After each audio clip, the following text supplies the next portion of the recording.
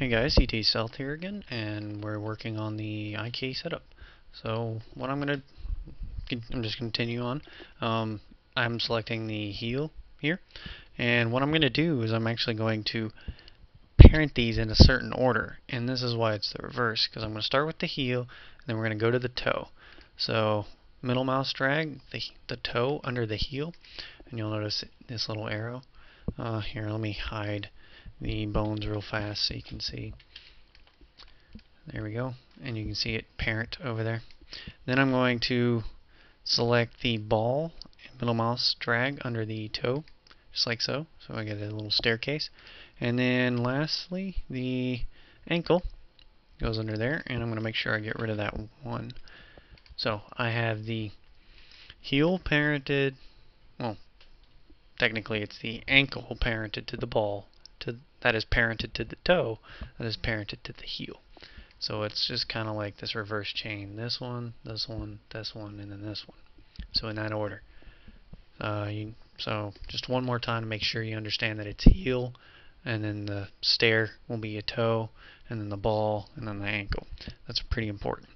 Now I want you to notice that now when I select the heel where my manipulator is, so if I rotate, you can clearly see that it's rotating along that point there, and that's exactly what we want, and that's why we do it in reverse. So now what I'm going to do is I'm going to create a controller. I'm just going to the curves, and I'm just going to quickly whip one up real fast. This is going to be for the IK, and it's kind of ghetto, but whatever. So now I'm going to call it IK underscore controller with a capital C. There we go. And so now I'm going to position this a little bit better so I can use it. Alright, now I'm going to move the manipulator tool. Basically I just select the controller, press insert, hold down the V key, and snap it to the heel. That was V, hold down the V key. Alright, so now the manipulator should be on the heel thing there. Now what I'm going to do is I'm going to middle mouse drag the heel under the IK controller, just like this. So now when I select my controller, I rotate everything around that point. That's good. Now this part is very important. Basically I have this hip, ball, and toe handle. So I need to place these under the rig, which I actually should have named these. I'm naming all of these toe and then the word rig after it. I completely forgot about that. That tells me that they're not bones. They're actually, well, they are bones, but they're not the bones that are actually going to be attached to the bind bones. It's strictly for the IK, so therefore it is a rig, not an actual bone that's going to be on some mesh. So this is a tool for me, basically. Alright, so now I have to do it just like this. I have to place the ball handle under the ball rig, and then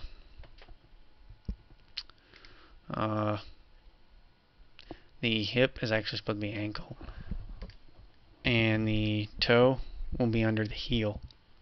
So that's the toe under heel, ball under ball, and hip under ankle. And I actually meant to call this ankle instead of hip.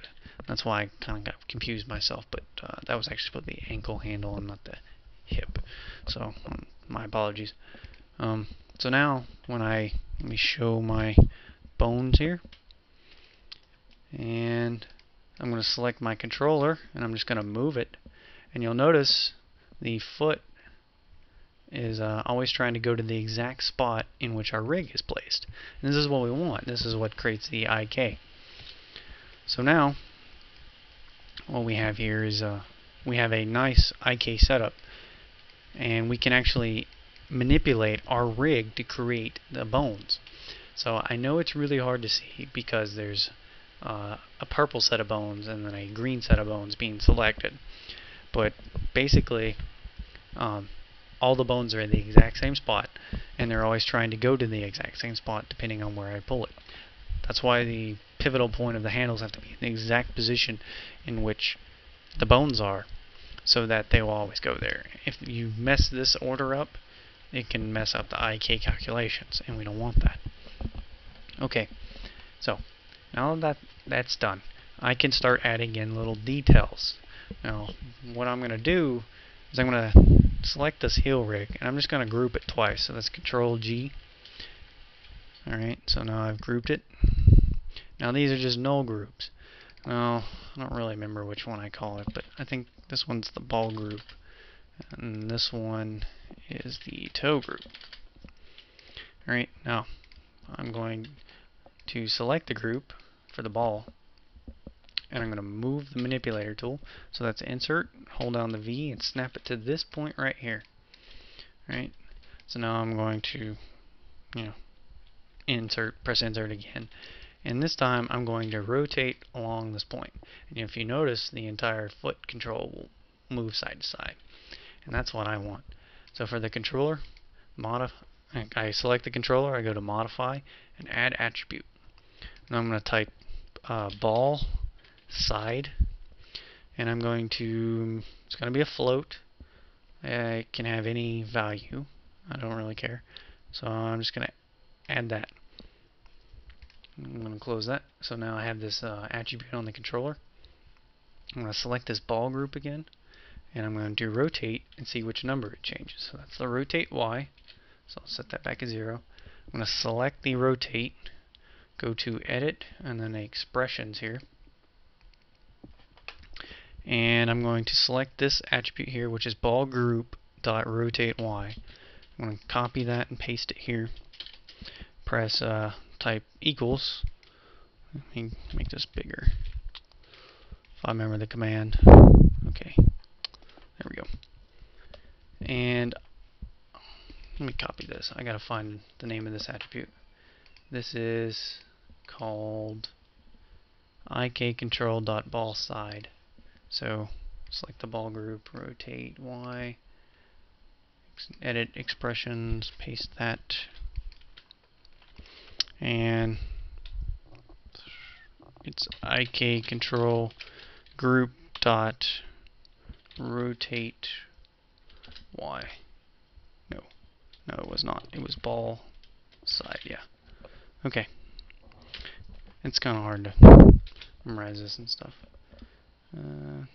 IK control group. It's IK control.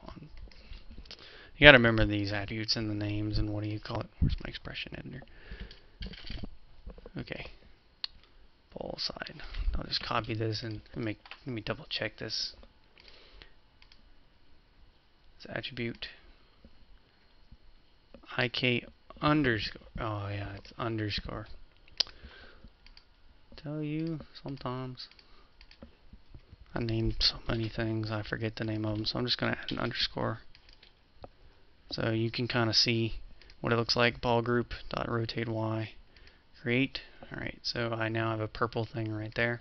Now when I click on my control and I add a number to it, you can see that it is rotating. And these are how I add attributes. Now I can add a few attributes, and this is always good to do. But you can have it rotate, like right here on the toe, where it like rotates up and down.